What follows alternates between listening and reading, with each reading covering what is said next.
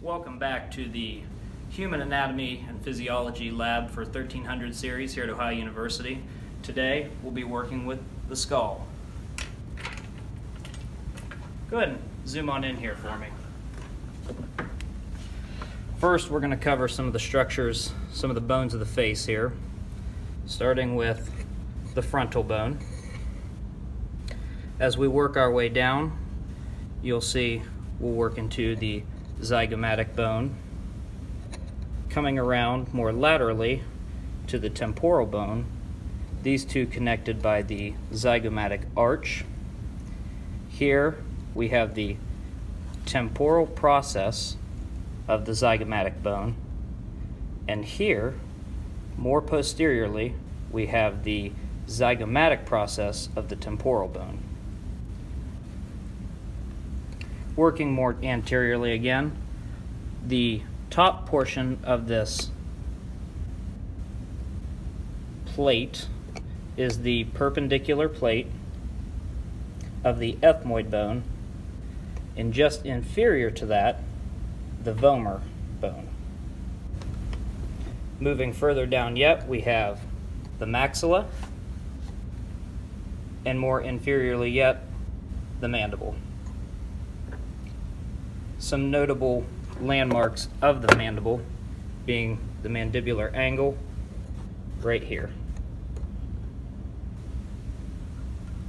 Other areas to focus on the skull. On both sides of the skull we have the parietal bone, separated by the sagittal suture. We can also see the frontal or coronal suture. Working back more posteriorly, we have the occipital bone, which wraps all the way to the inferior portion of the skull. We have the lambdoid suture across the top.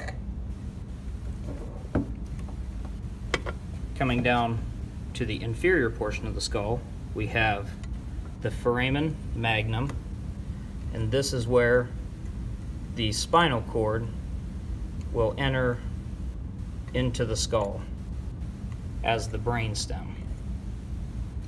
Also, we have a mastoid process on each side, which is just posterior to the ear.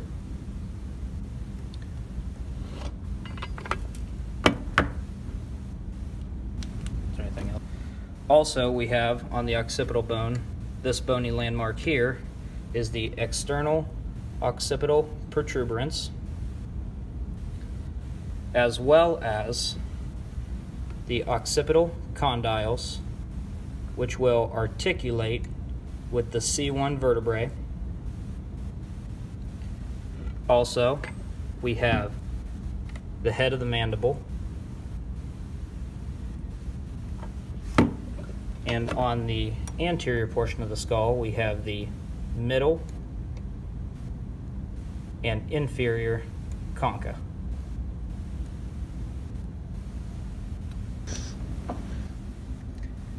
Now we'll be going inside of the skull. First, most notable thing, again, our foramen magnum.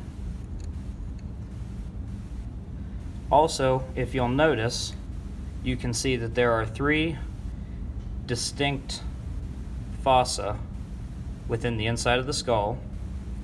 Your anterior cranial fossa, middle cranial fossa, and posterior cranial fossa.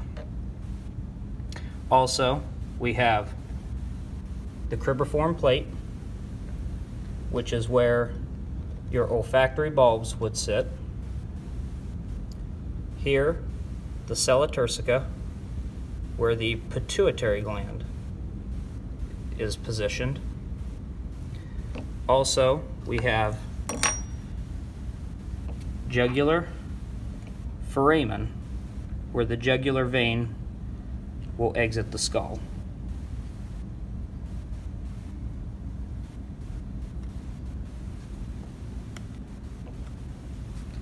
And that is all we have for the skull for this week's lab.